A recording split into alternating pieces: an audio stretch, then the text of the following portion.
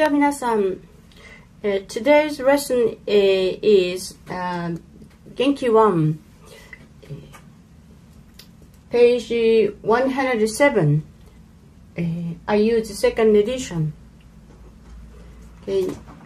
Today's grammar point is Xがあります。Xがいます。This が is a particle, subject particle. So first, let's look at the dictionary form of あります、います. So あります dictionary form is ある. います dictionary form is いる. So both of them means to exist. So something, someone exists. That is, X があります。X がいます。So, when we Japanese study English, it's difficult for us to translate this があります、がいます sentence into English because there are so many variations when we tried to translate them into English. Okay. Anyway, let's look at the example, two example sentences in Japanese. 隣の町にスタバがあります。スタバ is Starbucks. So 隣の町に is in the next to town there is a Starbucks. Okay, so normally we don't care singular or plural.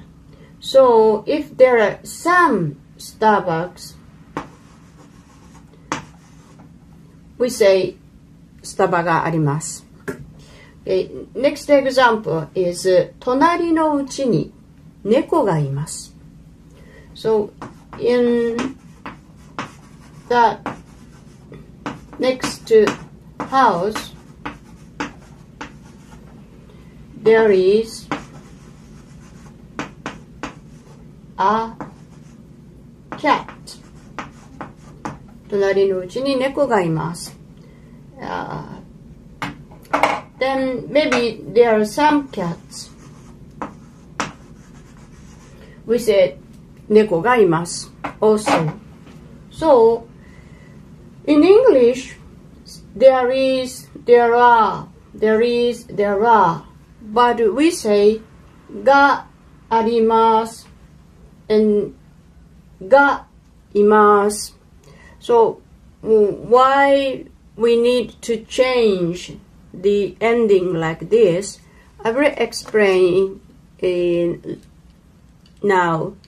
Okay, so I will explain about when to use ある verb, when to use いる verb. So for non-living things, when we talk about for non-living things, we use ある verb. So for example, there is a comic book. Comic book is 漫画の本。漫画 we write in katakana. 漫画の本 book. 漫画の本があります。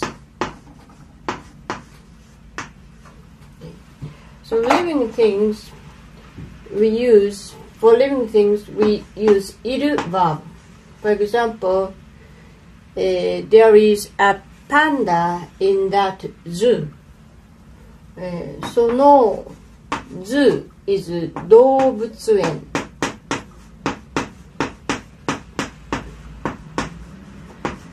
その動物園にパンダがいます。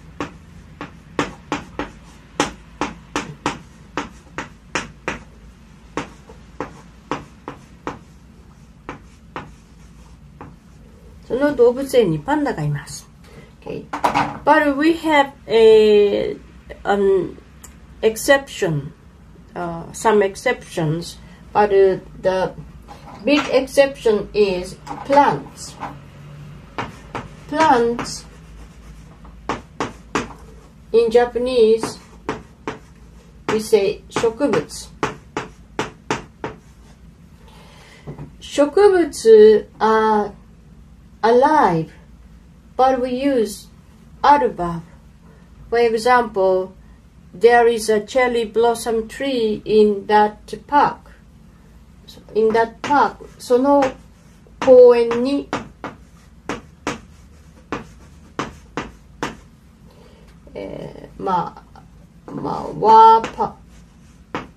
その公園には is also okay. Cherry blossom tree 桜の木があります。その公園には桜の木があります。So some people say things can not move by themselves. We use aru verb. So cannot move by themselves. We use aru verb. So 植物 cannot move by themselves. So we use aru verb. So things can move by themselves. We use いる verb.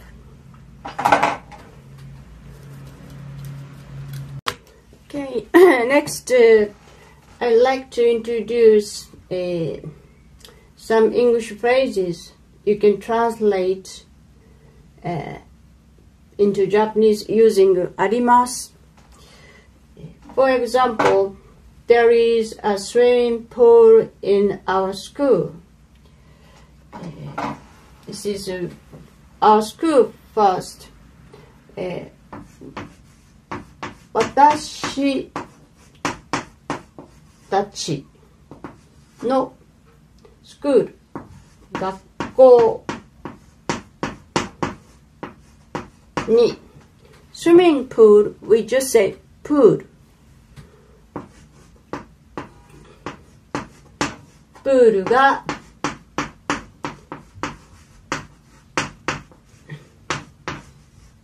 あります。Okay, next. Do you have a fireplace in your house? これは、your house.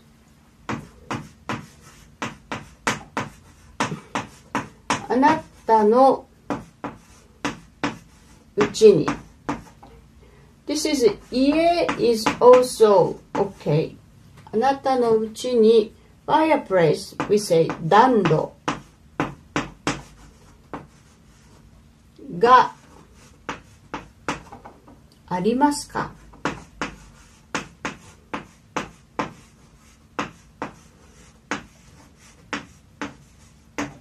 あなたのうちに暖炉がありますか？ Next, I will introduce you two phrases you can translate into Japanese using います。For example, do you have any brothers or sisters? Brothers or sisters, we say 兄弟。So,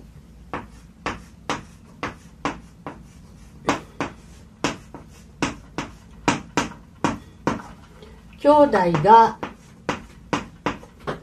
いますか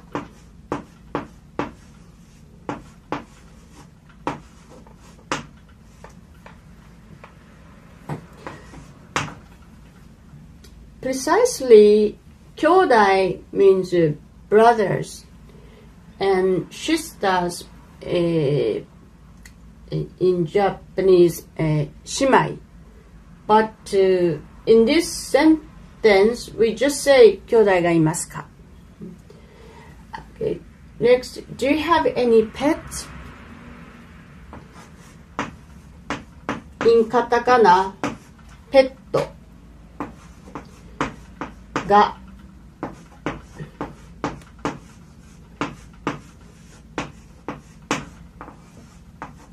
ペットがいますか？ Next, I'd like to introduce you one confusing usage example. One is, there is some octopus in this aquarium. We say aquarium is 水族館. So this この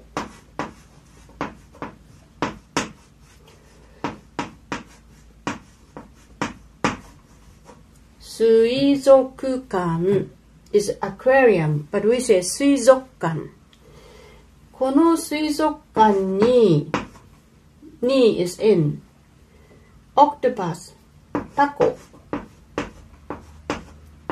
がいますか？タコがいます。この水族館にタコがいます。Okay. And then, do they have any octopus in that fish shop? We eat octopus a lot. So in this case, that fish shop. So fish shop we say 魚屋. So その that 魚屋 To be polite, we put to some. その魚屋さんにオクトパス、タコがありますか？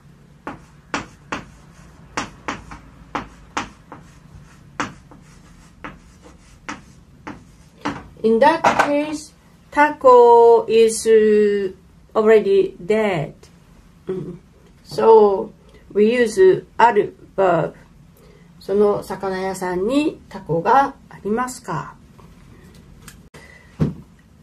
Before ending today's lesson, I'd like to answer to the question many of you have in mind. One day, one of my students asked me, he has been studying Japanese nearly for a year, but he cannot speak Japanese without translating each word. So he asked me, how can he speak Japanese without translating each word into Japanese without thinking too much? And then my answer is, okay, this just imagine a cup, and then input. So you input lots of Japanese, and then maybe lots of practice in Japanese, and then water comes to this level, and suddenly it flows. So speaking foreign language without translating each word in your head is like this. Suddenly it comes. Thank you for watching today's lesson. ご視聴ありがとうございました。